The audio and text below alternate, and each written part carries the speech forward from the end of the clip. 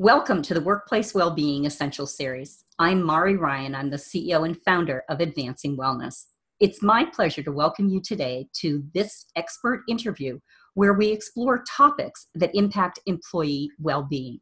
My guest today is Sara Johnson. Sara, as co-president and CEO, leads the business development and strategy initiatives for pro-change behavior systems. Sara brings to her role over 20 years of experience developing behavior change solutions in a variety of domains, including weight management, smoking cessation, medication adherence, and medical education. She has been the principal investigator on over $6 million of research in National Institute of Health grants to examine the effectiveness of trans-theoretical model-based interventions. She is currently leading new research initiatives to integrate individual and culture-level interventions to enhance well-being, increase engagement with evidence-based mobile apps that promote behavior change, and to develop interventions for pain, self-management, sleep, and financial well-being. Dr. Johnson also serves as the co-editor of The Art of Health Promotion in the American Journal of Health Promotion. She received her Ph.D. in clinical psychology from the University of Rhode Island and is currently an adjunct faculty member to the psychology department. She has nearly 40 publications, including refereed research publications, book chapters, and published reports. To what extent can we marry that individual level behavior change that we're talking about and that goes to the culture, that might be affiliated with programs that are targeted to managers and that whole organizational cultural piece? That's a great question and something we've been thinking a lot about. So, for example, we're working with Laura Putnam on an initiative entitled Managers on the Move, in which we're activating managers as agents of change within the organization. Gallup suggests that managers account for as much as 70% of the variance in employee engagement. So if we can help managers recognize their role as a gatekeeper or their potential role as a multiplier of well-being, we can in fact activate them as agents of change within the organization. And Laura, for example, has this one-day workshop where she really walks managers through the potential role they could have in the organization as promoting the well-being of their team members, even if the culture isn't supportive overall organizationally. And we've been systematically evaluating that workshop and have demonstrated some really nice impacts on the productivity, engagement, and well-being of both managers and their participating team members who aren't even in the room. So they're really activating those managers really does have a downstream impact on their team members. And the other initiative that we're doing that I think is really relevant to your question is we're beginning to evaluate the extent to which employers can create that supportive culture of well-being and are developing an employee-facing audit of the extent to which employers are creating a culture that's supportive and that really promotes engagement and well-being. And for now, at least, we're offering it on a pilot basis to organizations who are interested in getting some feedback about steps they could take to improve the culture within their organization. And in exchange for their participation in the assessment, which will help us refine it further, we're giving them those recommendations, and we're marrying that feedback to their scores on the HERO scorecard about the extent to which they're using best practices within their organization to design their health and well-being programs. So I think it'll be an interesting initiative, and maybe in a year or so, we'll come back to you and give you the results. Well, I'd love to hear about that. And, I really think it's, so I'm delighted to hear that you're doing this type of work and certainly partnering with Laura. She's been one of our guests on this series previously.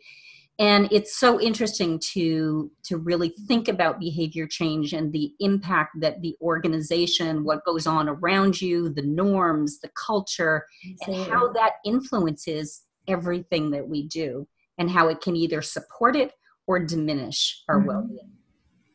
Absolutely. And I think there's no question. I mean, regardless of the angle at which you look at this problem, I mean, if you look at Michael O'Donnell's awareness, motivation, skills, and opportunity model, or you look at the HERO data from the scorecard about the extent to which organizations who are creating this, using best practices to create a supportive culture, or the data that WellCoA has on their 7 benchmarks, I think there's a real consensus now that we can't offer these things in isolation, that they really need to work together. Right. Right. So much so. Agree. Totally. Total agreement there. I'm curious, to what extent do we need to intervene on topics that aren't traditionally seen as wellness programs? And what might be areas for these interventions? Gosh, I think there is a huge impetus right now to expand our definition of what traditionally has been considered in the purview of wellness programs. I think we really need to be thinking holistically about well-being. And I think employers have made a lot of strides in this direction. Increasingly, you're hearing about employers addressing financial well-being and sleep, which is fantastic. But there are still so many things that employers are not yet addressing that are critical topics for overall well-being. So, for example, we are about to send to press a special issue of the Art of Health Promotion on social connection. And increasingly, the data are clear that social connection is a critical component of well-being. And if you think about it with regard to the potential impact that social disconnection has on the increased risk of chronic disease and even premature mortality, people are now saying that it's on par with smoking 15 cigarettes a day or being obese with regard to the increased premature mortality risk. So there's no question that that is a critical topic for us to be addressing, and that employers can play a key role by taking really simple steps, even with something as simple as onboarding, to help employees create meaningful social connections with one another and create that sort of supportive environment. Well, that whole sense of belonging is so core. Yes. And we hear about, this loneliness epidemic and, not feeling like they belong in an organization.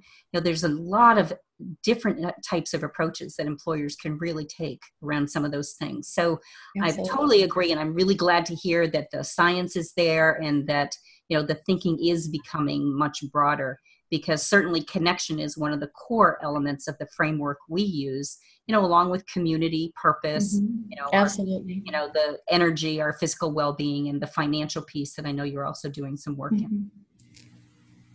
Yeah, we couldn't agree more. And I think social connection plays a role in other issues that are huge issues now for employers. So, for example, the mental health crisis, the opiate crisis, even caregiver burden. I think we've been seeing a lot in employee benefit news and the New York Times about the expense associated with caregiver burden because of, for example, lost productivity in the workplace, in addition to the reduced well-being of the caregiver. And social isolation is a huge component, I think, of the burden that a caregiver faces. So I think it's going to end up being sort of a critical component of a lot of the other really pressing topics that we need to address as a field. Totally agree. That's great. So you're doing some fabulous research. If our audience wants to learn a little bit more about the work you're doing, or how to find out about the instrument that that assessment that you mentioned, where can they find out more information? Well, they can always go to our website, prochange.com, or email me at sjohnson@prochange.com. Wonderful. Well, thank you so much. Such fabulous topics, such great work that you're doing, and so important for the way that programs are designed and implemented in worksite settings. So thanks for being here today, Sara. Oh, it was my pleasure. Thanks so much, Mari.